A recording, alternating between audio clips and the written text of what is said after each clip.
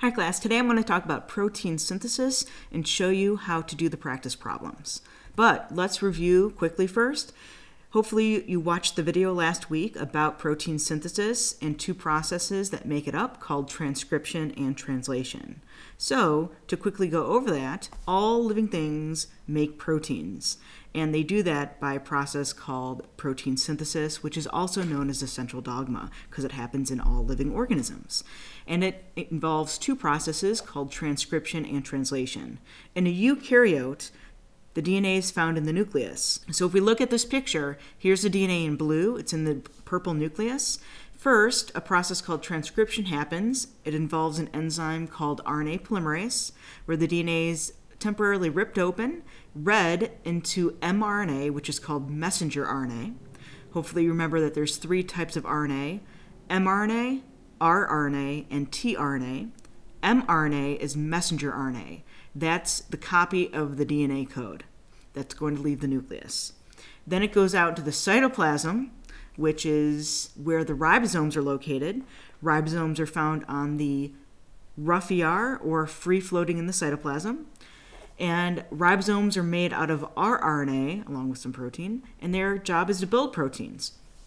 So they're going to read the mRNA and build a protein. But first, before the protein, you have to get polypeptides, which are chains of amino acids.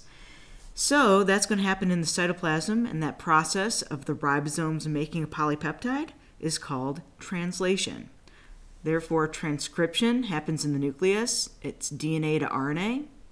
And then the RNA to polypeptide, eventually to protein, is called translation and happens in the cytoplasm. So if we zoom in on the DNA and RNA so we could actually read the bases, here's the DNA, which is double-stranded.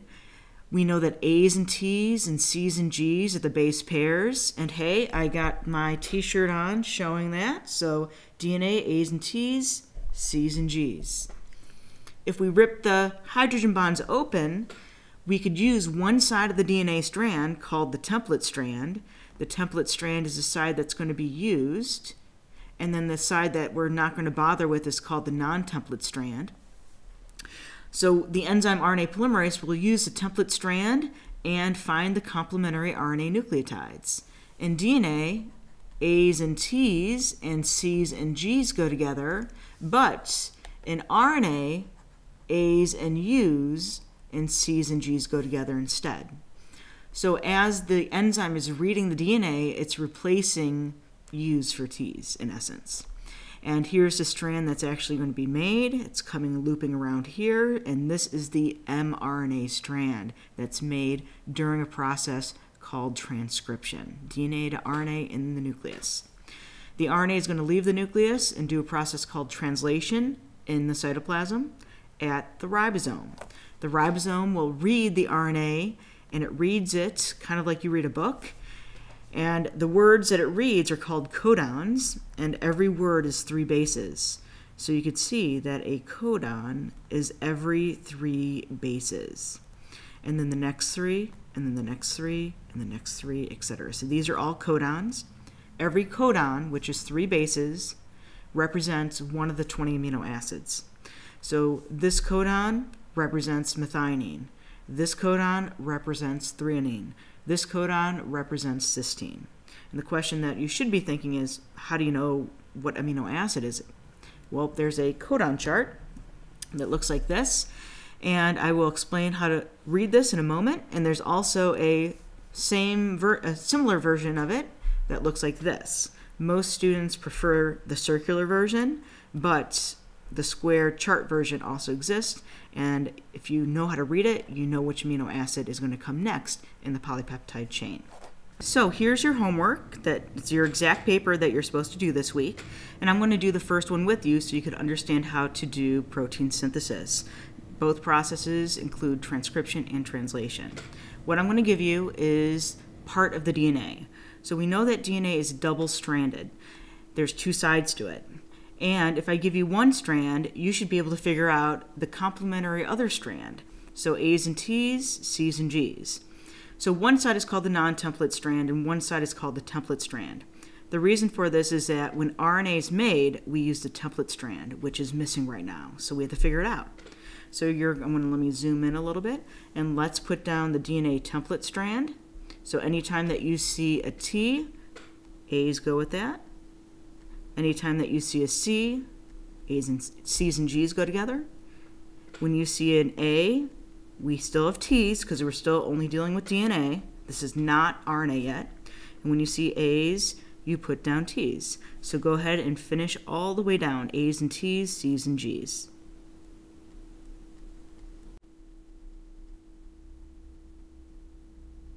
Now what we're going to do is we're going to do transcription. Transcription is when we go from DNA to RNA. And when we do that, we have to use a DNA template strand. It's the strand that RNA polymerase reads in order to make it. And the reason for that, which we're not going to go into detail, is because of the anti-parallelness. So to do this, let's do A's and U's, C's and G's. So in RNA, remember, there's no T's. So when the enzyme reads A, you think T, but we don't have a T, so we have to put down a U instead. C's and G's are still the same. When you see a T, A's still exist in RNA, so we could put down the A's. But anytime that we see an A, we have to put down a U instead. And so you could finish going down the line and make your mRNA strand.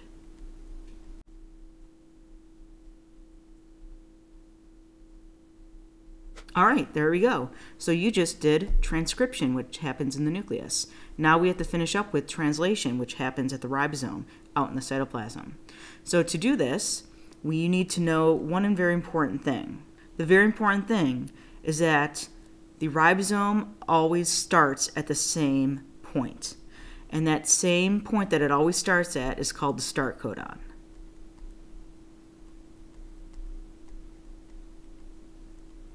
And the start codon is always the same thing, which is AUG.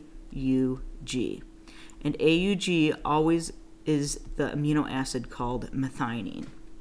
And so if you don't remember this, you will not do very well in the homework problems. You always have to start at AUG.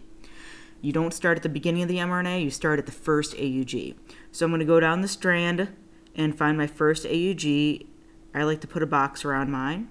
And then after that, I'm just going to separate into codons, which are 3 bases at a time. So now we're going to do the ribosome's job as translation. So it's going to start at the AUG and read this codon into an amino acid. Now anything before the start codon you just ignore, so forget that it's there. So in order to understand AUG, now I told you it's methionine, so I could write methionine here. But in case you didn't know that, you have to use a genetic wheel to figure it out. So if we look at this genetic code wheel, what we have is that we're going to start in the center, and we're going to work our way to the outermost circle. So start in the center of the circle and work your way to the outside. That's how it works. So here's the first letter in light yellow, and then in this medium color yellow, that's the second letter, and then in the dark yellow is the third letter. Now, the first one is AUG, so here's A, and that means I'm only working in this quadrant. And then I have to go use one of these as my second letters, right? The ones that are touching the A. The second one is U, so I'm going to come down here. Now I can only use these letters that are touching the U.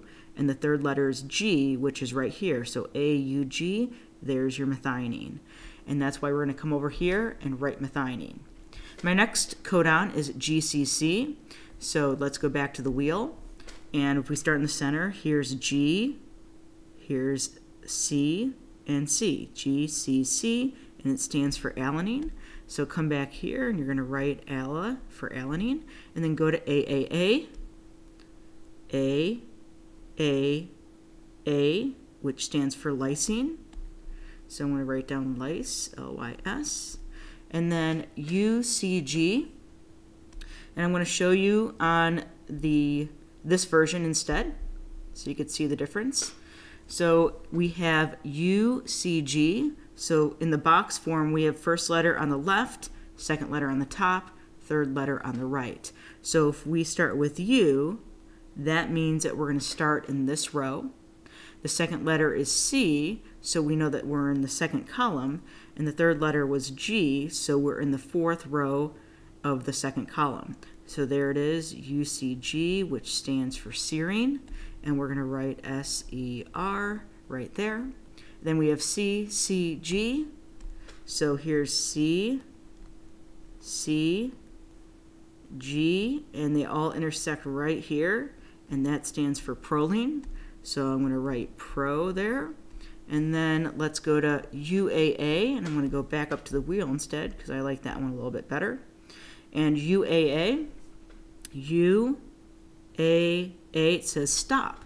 So there are three things, UAA, UAG, and UGA. Those three codons are called stop codons, and that just means it's the end of the polypeptide, and that the polypeptide will break off and fold together with other polypeptides then.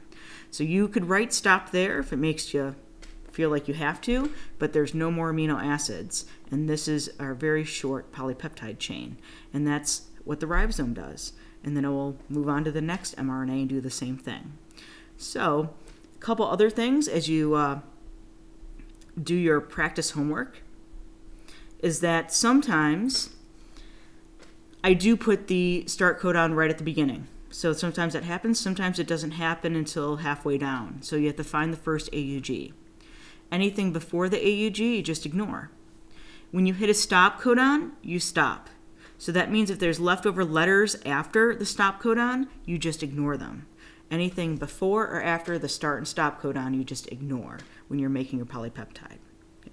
Also, on the bottom, I do give you some challenging,